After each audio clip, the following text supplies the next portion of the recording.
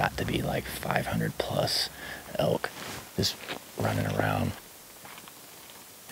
It's the coolest thing I've ever seen. Getting in the outdoors and unplugging is super important to me. I'm, one of the busiest individuals you'll probably ever meet. I think we're a lot busier than, say, our parents were or our grandparents. We're all attached to our phones.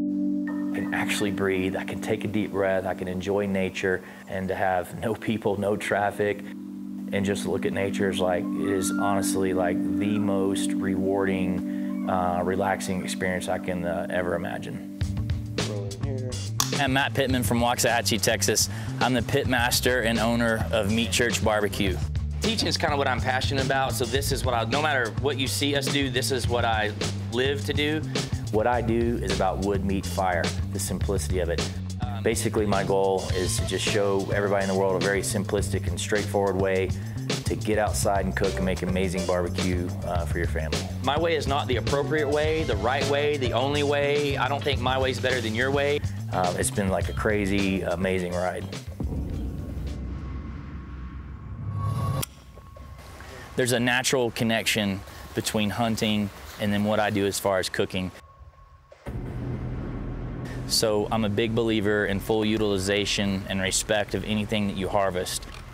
Just sneak up a little bit more.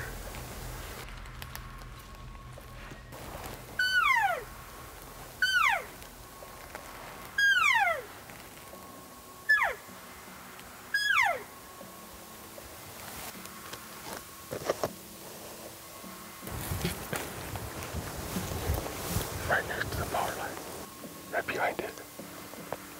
He walked off to the right now. Okay, now he's turning left. You see him now? Is he up top? Oh yeah, I see him. He's got big old fronts. 100 yards closer, there's another bull coming out at the bottom. Let's move up on him a little bit.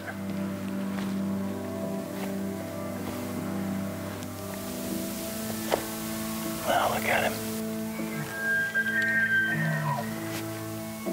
He's a shooter bull, no doubt about it. It's a big boy. Pretty awesome.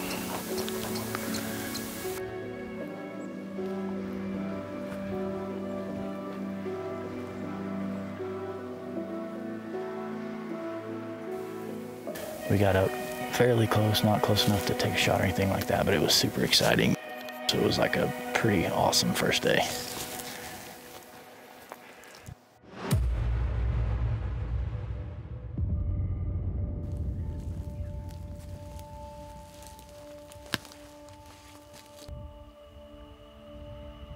We're at a gorgeous ranch that's known for big, mature bulls. And when you're on this type of hunt, you're obviously, gonna be going after those. I mean, why wouldn't you, right?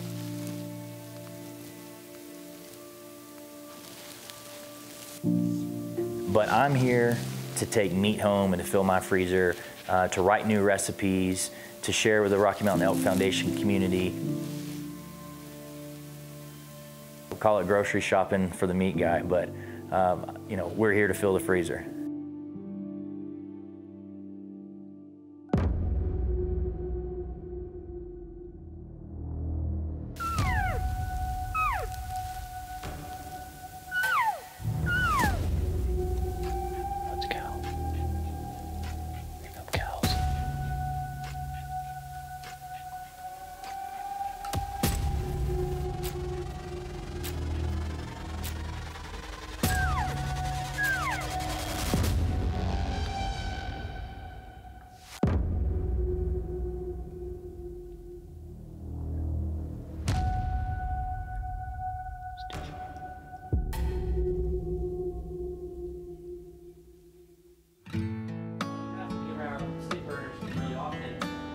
So I teach outdoor cooking, and I look at my students and I say, I would love it if you knew your rancher or knew where your beef came from. I want to know, have they had hormones or antibiotics?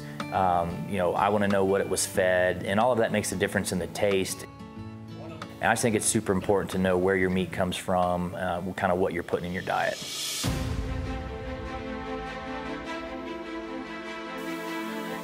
The weather this week has been crazy. Monday started our hunt at a high 94, and we got down to a low of 22. We were hoping the rut would start, and it looks like it's finally kicking off.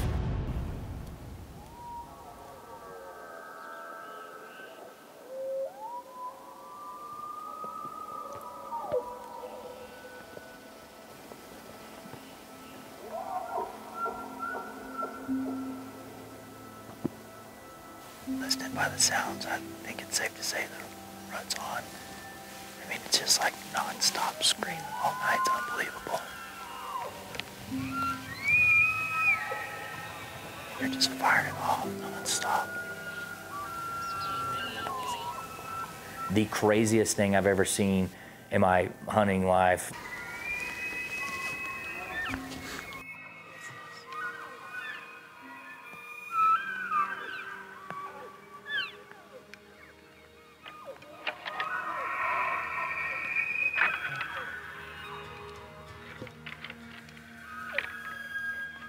I don't know that I'll ever get to see what I witnessed in the rest of my hunting career. When I'm able to get outside and to hunt, you know, I always say it's more about the story than the ending.